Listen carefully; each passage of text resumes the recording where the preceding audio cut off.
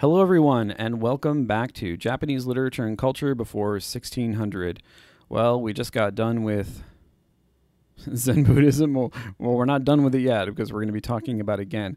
But in this case, we're going to be talking about it in the context of the theatrical practice known as no. No, yes, no, yes, no, yes. Sorry, that's a really stupid joke. I'm not going to I'm not going to perpetuate that. So, okay, we're going to be talking about no. So the word here literally means something like skill or craft. So it's the crafty or the skillful theatrical practice. That's just what it's called. Now, so a little bit historically about the no theater before we get into talking about aesthetics and talking about the play that I want to discuss for today, Zami's Atsumori. So the theatrical form was developed. I say developed, not created, because it was sort of evolved out of other things by a guy named Kanami.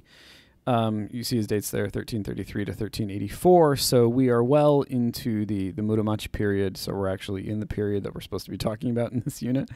In collaboration with his son, who was his sort of successor, and sort of the succession of no as an art form is a problematic thing in and of itself.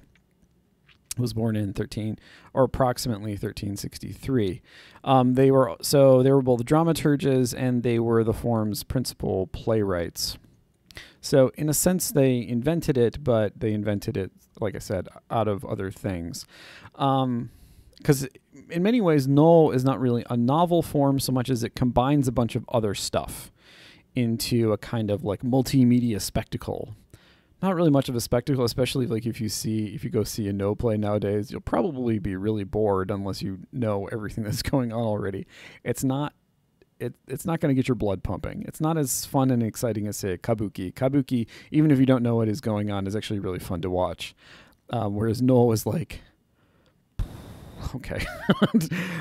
So it evolved out of a bunch of other stuff, especially something that is known as dengaku.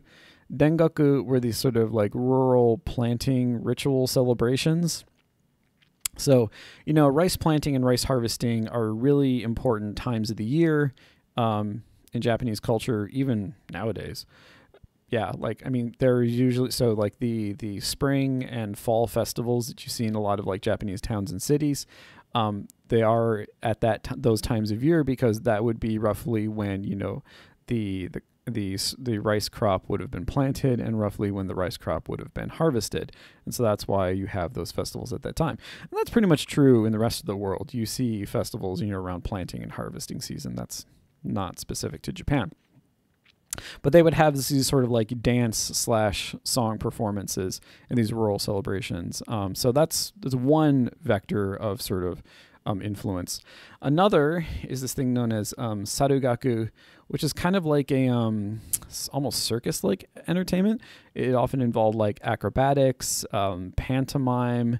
It was much more, whereas dengaku had a kind of quasi-religious, it was celebratory, but it also had a kind of quasi-religious character to it.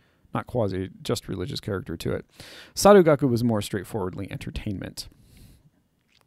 And then those are the two primary ones that I want to mention, but there are also things like, court music, which is called gagaku, various forms of like ceremonial dance that would have been performed at, shrines and also at court. Like there's a lot of stuff that goes into this. And so the point being that no as a theatrical form is sort of based in like taking a bunch of other stuff and sort of picking and choosing elements and combining them in an interesting and new way.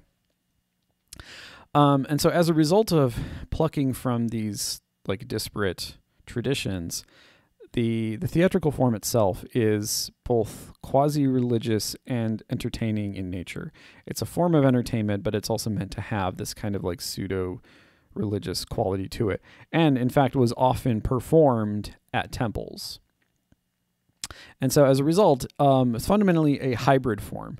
And we'll look at a little bit of a no performance in a bit, and you'll see how, it combines, like a chorus, there's guys with instruments, there are dances, which I don't necessarily know if we would recognize these as dances, but it's a dance.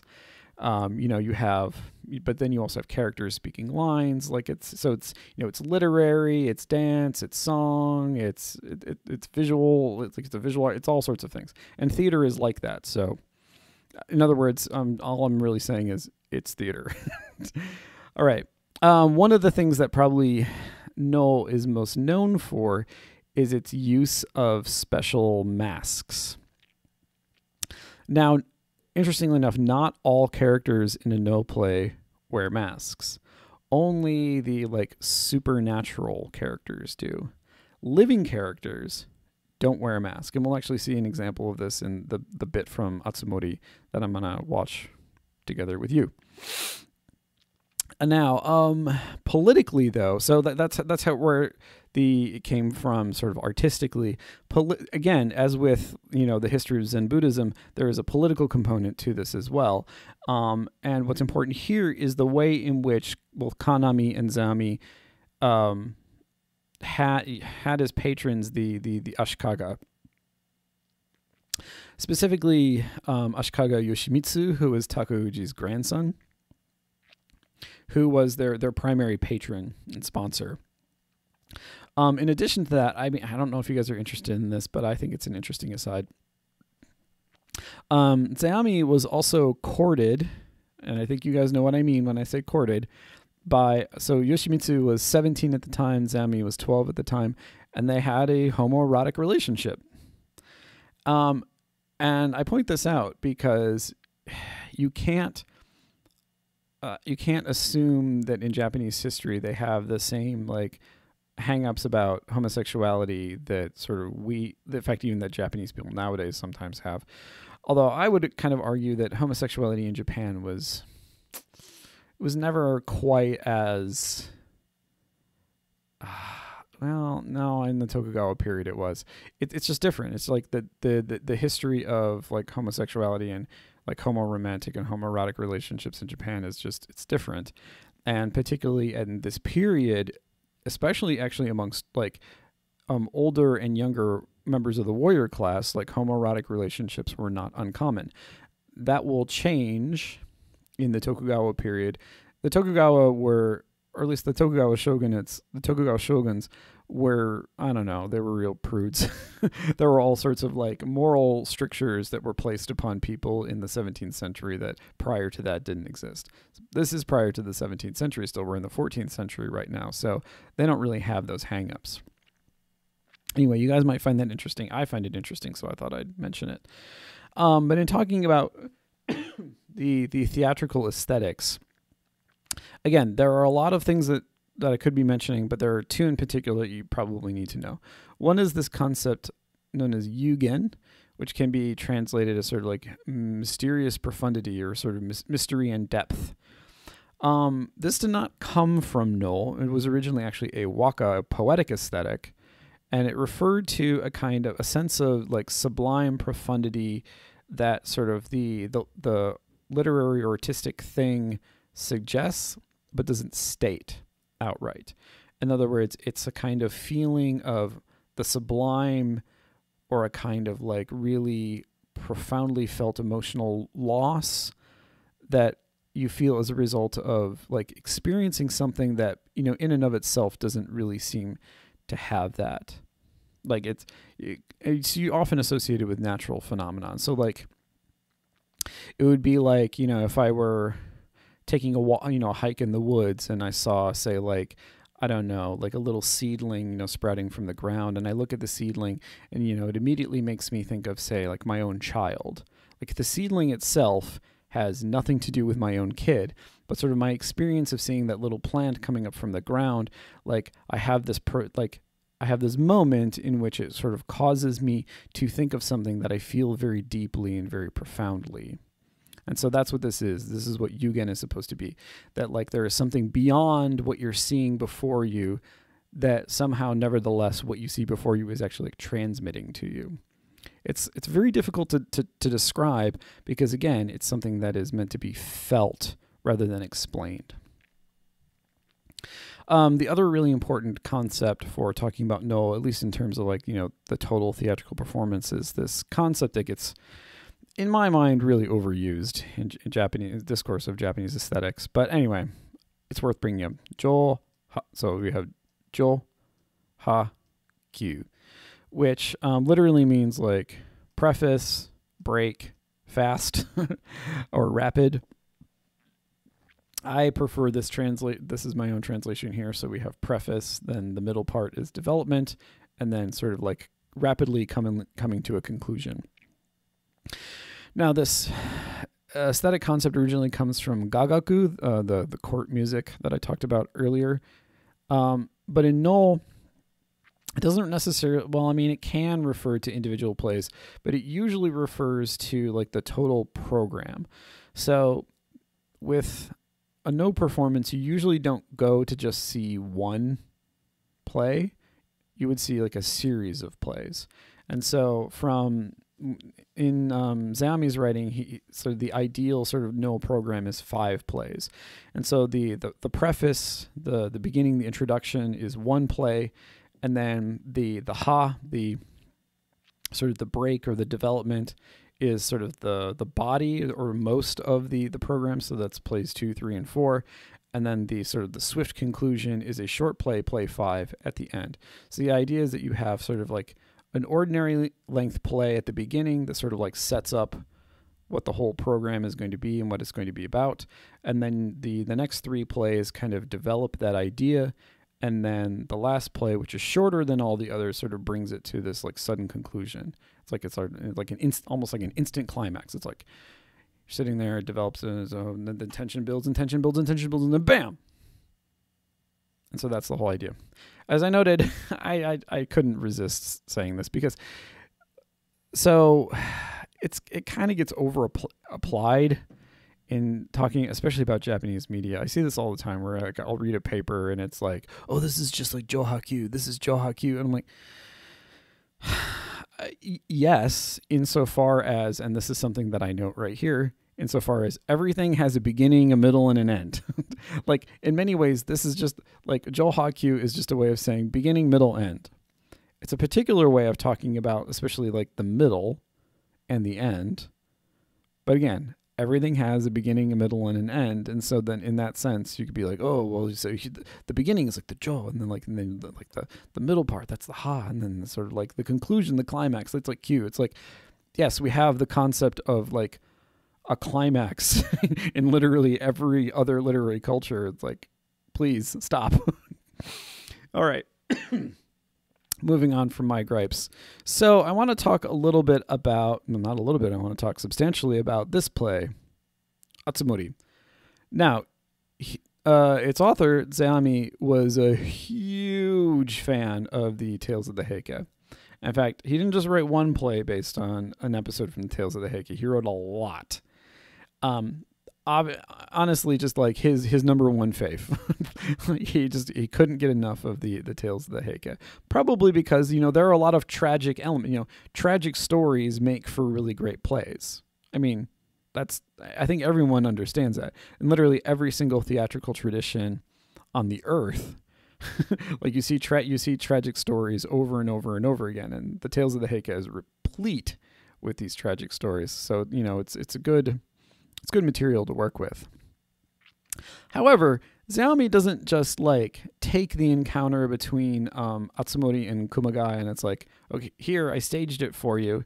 No, he actually reinterprets it from a perspective well after it had happened. In fact, not only well after it happened, but after the survivor of the encounter, Kumagai, has become the monk Rensho.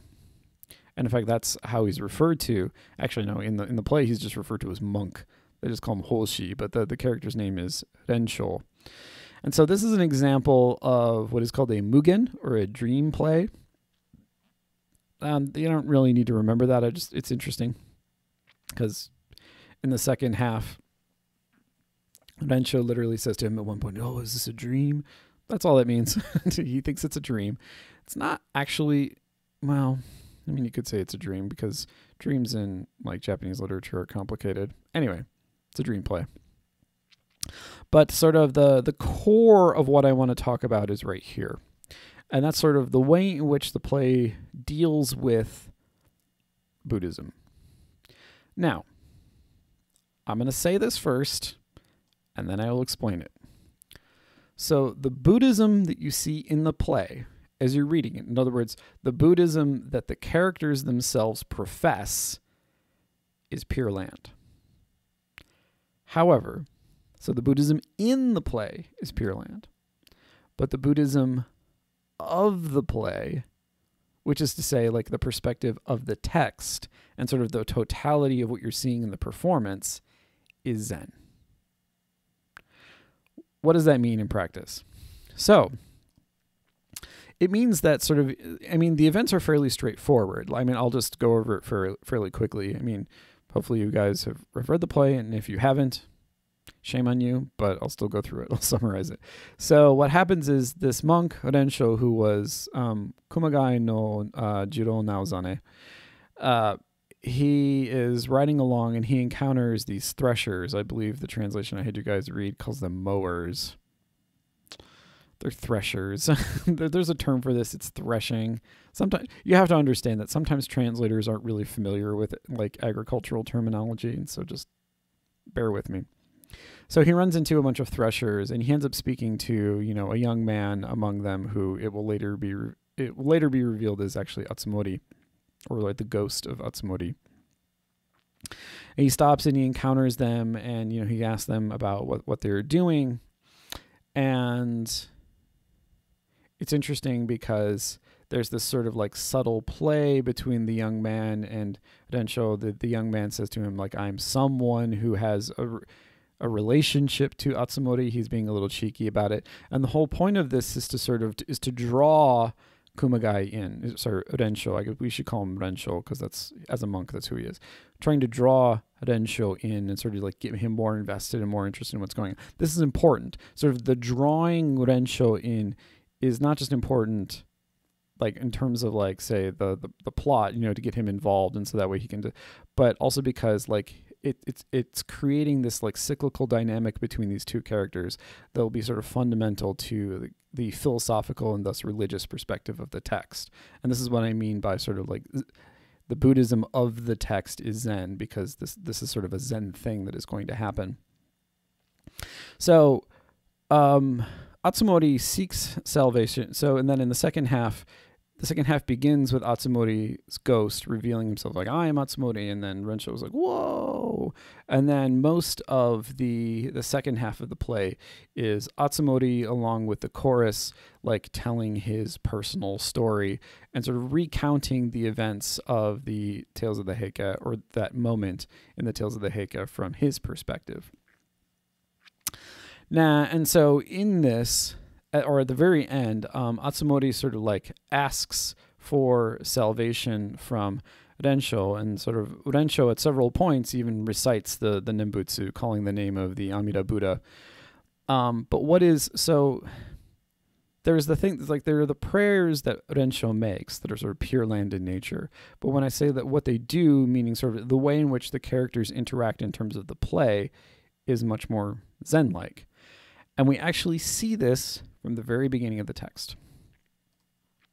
So if you look at, there we go. I gotta scroll all the way back up. Act 1. To Shidai music, Rensho enters carrying a rosary. He stands in the Shide spot. I didn't want to get into like the Waki Shide stuff. I just don't think it's relevant. If you guys are interested, you can like contact me and I'll explain it to you. So Rensho says, the world is all a dream, and he who wakes the world is all a dream, and he who wakes, casting it from himself, may yet know the real. This is not a Pure Land thing to say. Because what is Rensho saying here? He's saying that the person who sort of like wakes from the dream being in many ways an analogy to a delusion, the person who wakes from the delusion, or sort of like removes the delusion, sort of like absolves themselves of these false perceptions, he who wakes, casting it from him, may yet know the real. And so, even though he doesn't use the term Buddha nature here, what Rensho is saying is in many ways a perfect analogy for the way in which like Zen understands how like one's personal salvation is supposed to work. So even though this is a Pure Land monk who's saying this, the thing that he's saying is very Zen-like. Because what he's talking about is that he's not in this opening line saying like, oh, we need to look to the Amida Buddha to save us from our circumstances. No, what he is describing here is that sort of mode of self-perfection. That sort of like the conditioning of the self to understand one's true nature, to, as he says, may yet know the real. So that's one of the things that I mean when I say that, like, the text has a Zen perspective. And in many ways, sort of the characters will do and say Zen things almost despite themselves.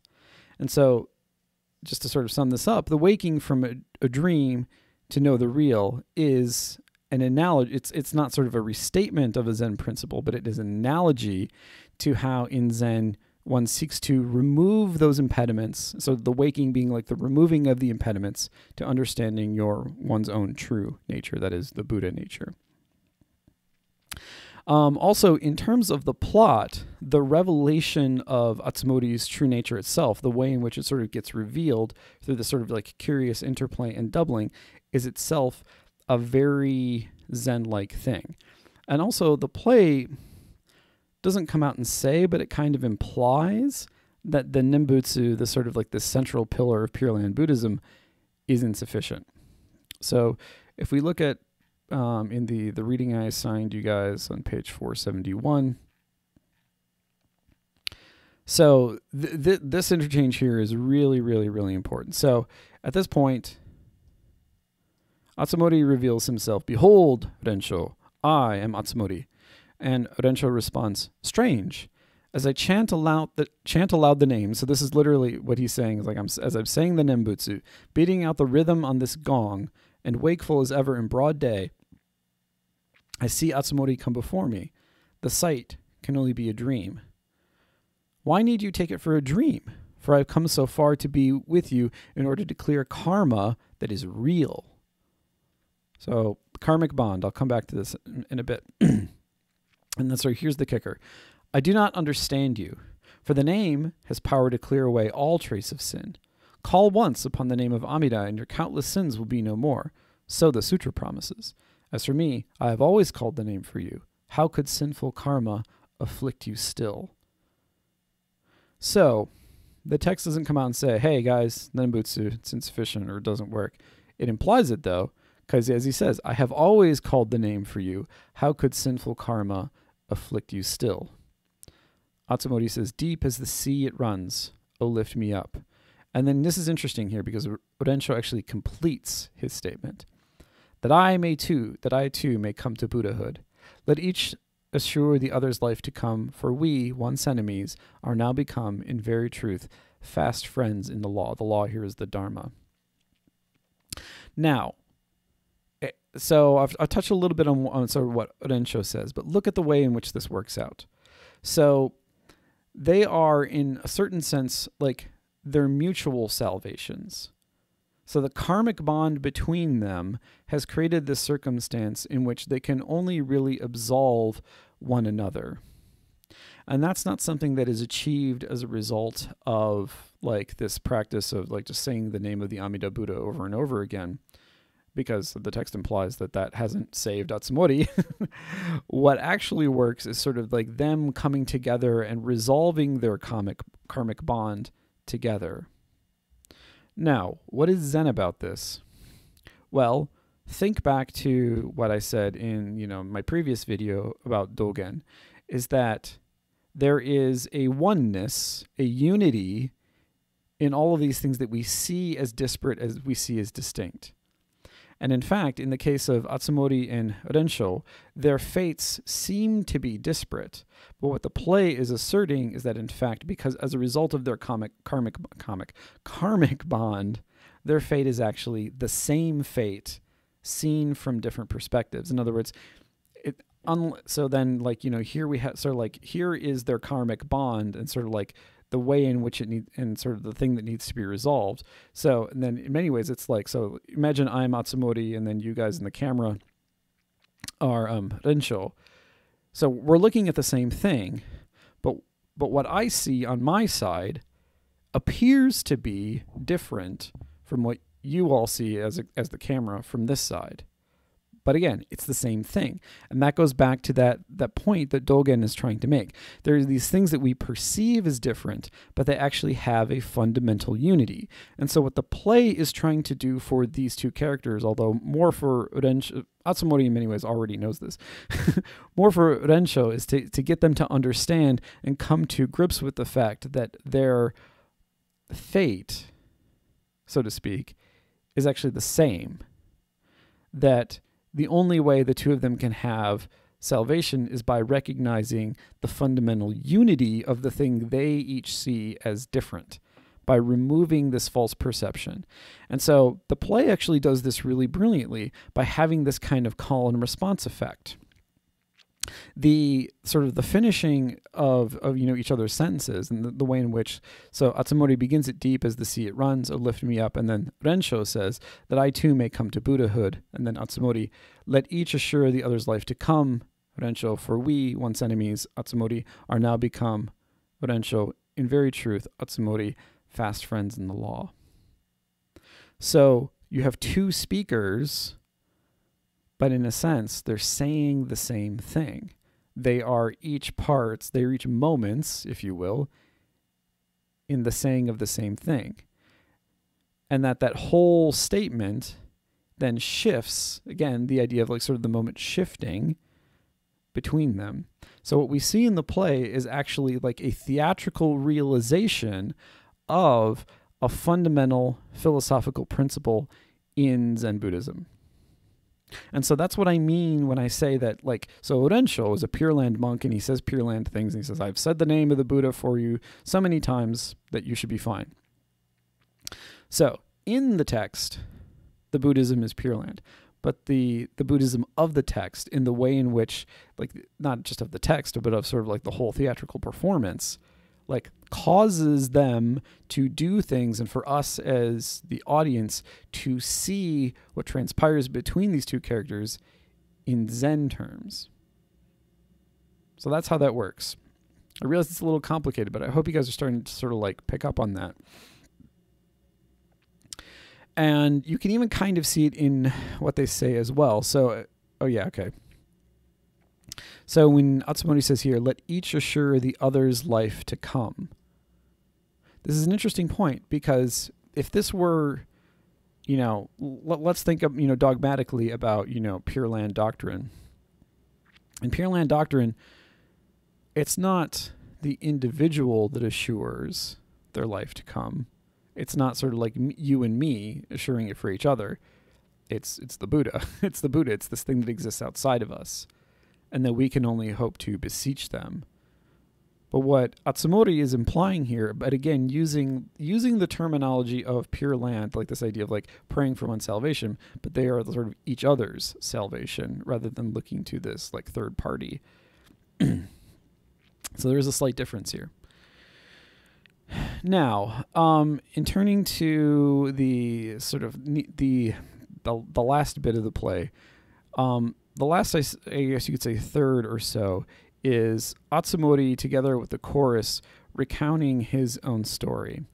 Now, the irony here is that sort of like, despite the fact that these two were sort of thrown against each other in opposition, so in other words, they're supposed to be antagonists, they're supposed to be sort of like at loggerheads and distinct and separate, like I'm on, Kumagai / Rensho is on one side, Atsumori is on the other side. Strangely, by being set against each other in this antagonistic way, it actually forges this lasting karmic bond that can only be resolved by Atsumori forgiving Rensho and Rensho praying for Atsumori's salvation. They become fundamentally linked. The karmic bond makes them one moment, one unified existential moment, as that translation of Dogen's term would put it.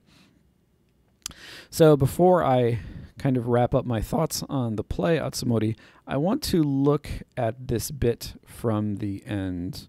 Hopefully this won't be too loud.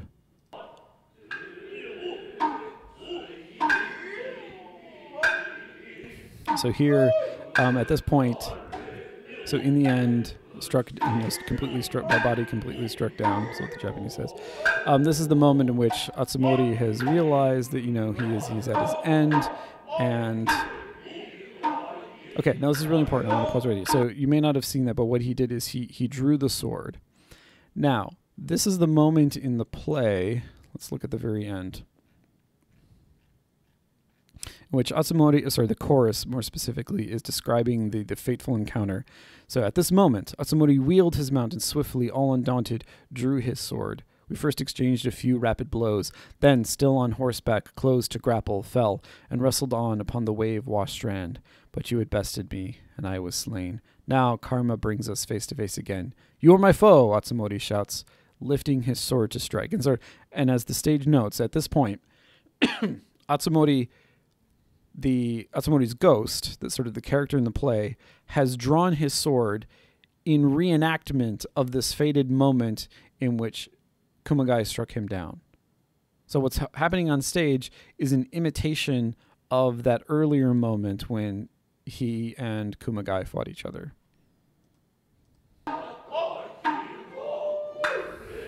So he takes his sword out. And then the moment when he goes to strike,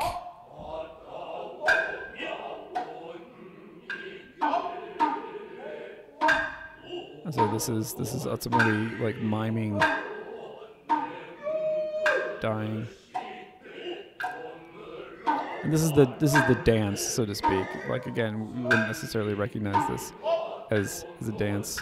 So this is where you get this really fraught phrase, that we will sort of in the end, together we can live on the same lotus throne. Hoshi. So he's Hoshi. This is O monk.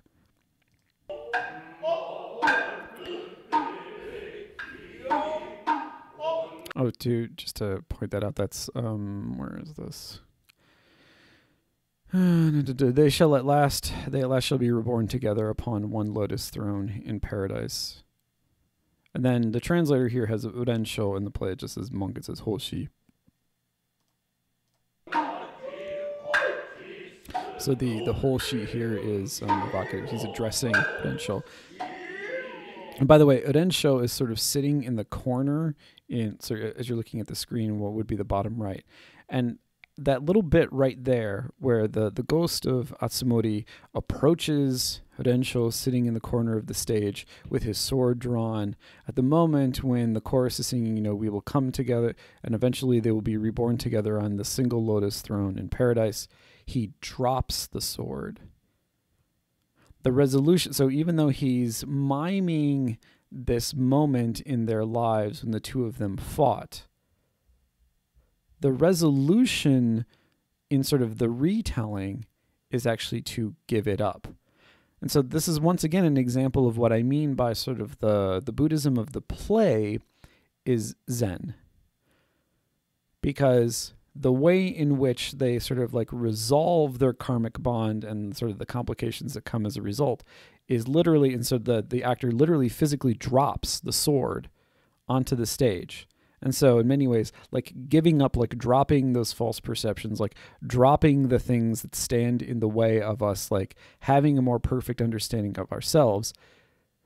The sort of sign of that in the performance is the actor literally physically dropping the sword. The sword being in many ways the thing that sort of stands between them, like this expectation. It becomes a symbol of the expectation that they're meant to fight each other, when in reality, what the karmic bond is meant to establish between them is that they are in fact each other's salvation. We are no longer enemies, as Atsumori's ghost says. So if you go back to the text for a second, Urensho, you were no enemy of mine. And it's at that moment that he drops the sword and he begs, or rather the chorus, like sort of in his voice, because it's not the Atsumori character himself singing. At this point, it's actually the chorus sort of like singing on his behalf. And so what will happen is, he drops the sword.